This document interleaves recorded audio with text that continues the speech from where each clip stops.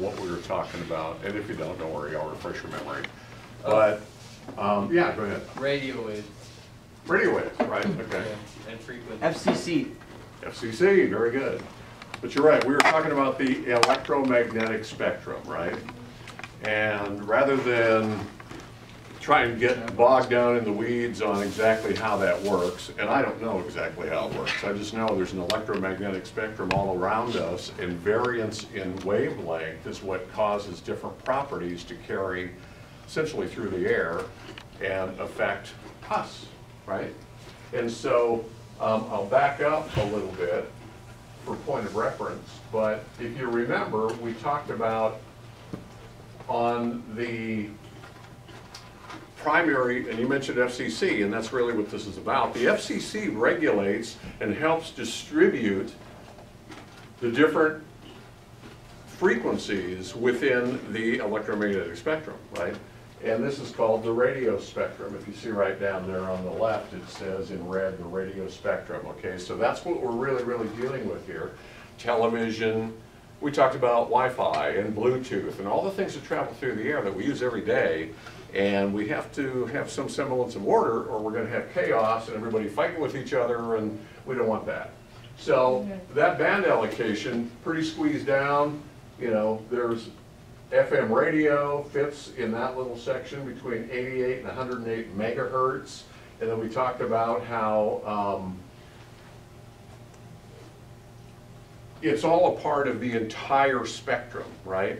So all of that's important. I mean, look at how chopped up that is. And we're talking about like ship-to-shore radio and CB, like citizen band radio, and broadcast stations and all the rest of it.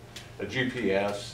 Everything that's go through the air on a wave is allocated right there. And most other countries around the world have followed pretty much in step with what the United States has laid out in their frequency, although it's a little bit different in Europe. They have different agencies, but they have international agreements so that they don't interfere with each other and mess everything up, because we don't want to do that, right? We want everything to be cool.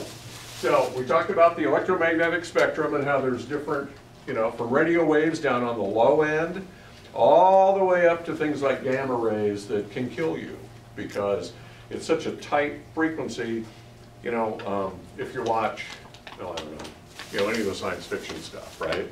And they have lasers and beams and stuff that kill people. Well, that's what they're talking about. That would be way up on the gamma ray section of the spectrum, right?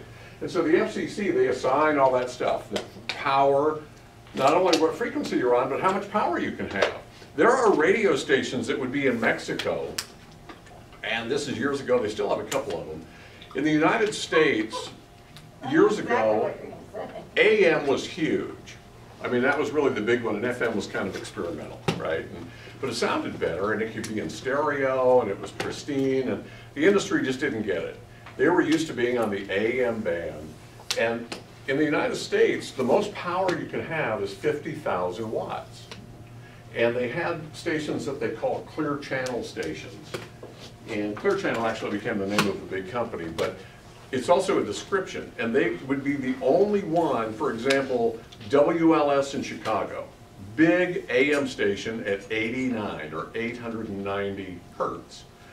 No other station in the United States could be on that same frequency, regardless of where they were.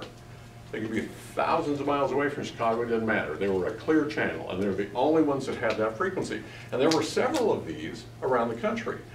Well, what happened was some of the operators wanted to have big, powerful stations that could blanket the United States as well, but there were only so many.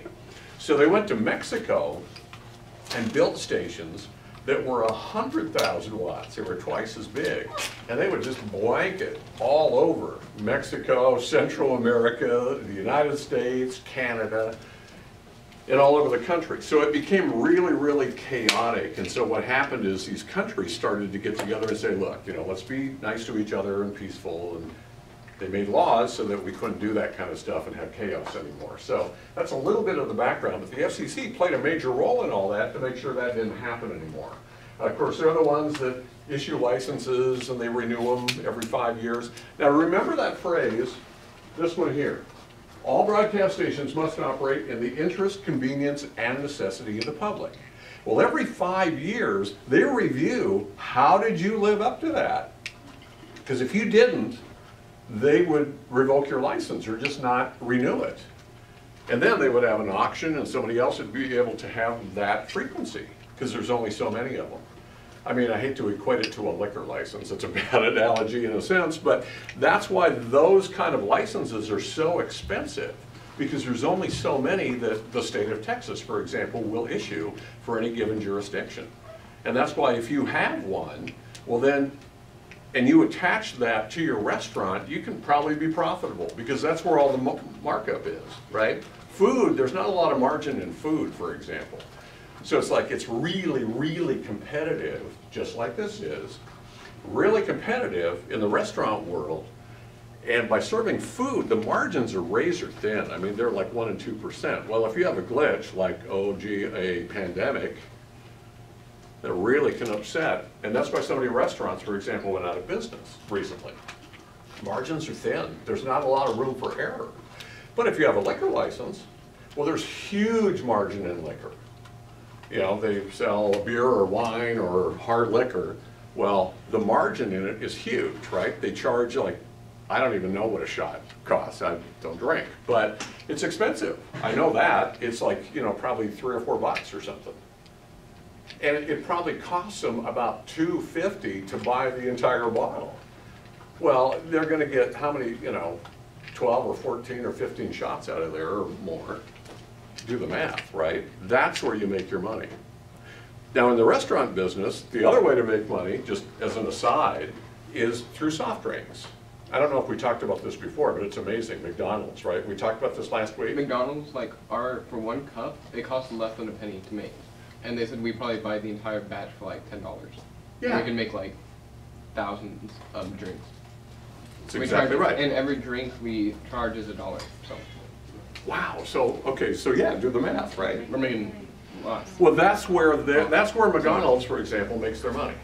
They don't make it on hamburgers because it's expensive to produce hamburgers. Yeah. Yeah, they say that soft drinks make more money than the actual food does for most fast food restaurants. Well, you're absolutely correct, and not only does it make more money, but exponentially makes more money.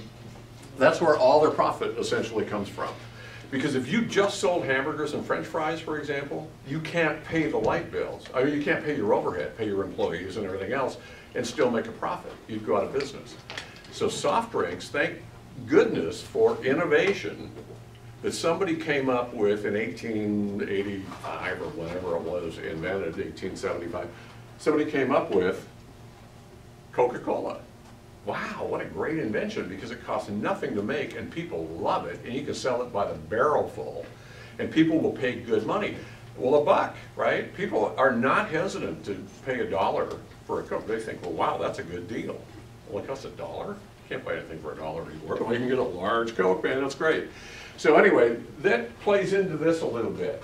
But these guys are restricted. They have to operate in the interest, convenience, and necessity, or they're out of business. Internet does not have to apply by that rule. There is a section in the 1996 FCC Communications Act. It's actually the Communications Act, or a revision made in 1996. And the Communications Act of 96 says that in a section 230, says that platform operators on the internet are not responsible for the content or for limiting content. For example, content, according to law, has to meet local standards. That's why people have cried foul, but you can limit obscenity and pornography and all that type of thing on your platform. There's no argument, because it violates a community standard. That's not accepted as normally things that we in society want to have out there to permeate the culture. And so there was an exemption, because who knows where that line is exactly? What constitutes, well, it's the whole hate speech issue, all right? Who here believes that we should protect hate speech? And who thinks we should not protect hate speech? Who thinks we should protect it? Who thinks we should not protect hate speech? Interesting. Now, I didn't say who likes it or who wants it, but who thinks it should be protected? Now think about that for a minute. Because it begs the question, what constitutes hate speech? If I tell, let's see, I am Italian heritage, so I can tell Italian jokes and kind of get away with it, right, in this politically correct world we live in. How do you shut up in Italian? Tie his hands. So, but we can't even tell ethnic jokes anymore in this brave new world we live in because everybody's so worried about offending everybody else that it's just kind of crazy. And Mrs. Peterson and I grew up in a different world than that where you're free. Well, some people will say that's hate speech, what I just said.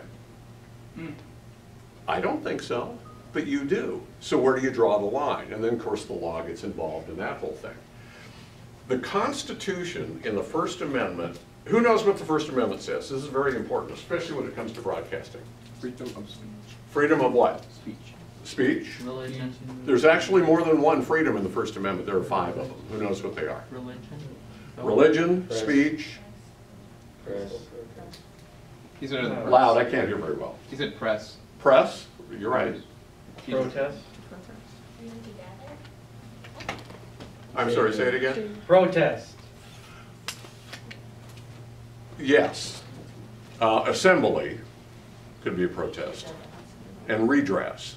And what redress means is, if I have a violation against me, I have a legal right in the First Amendment of the Constitution to get to redress against the government of the United States for inflicting hardship or restriction of freedom on me, right?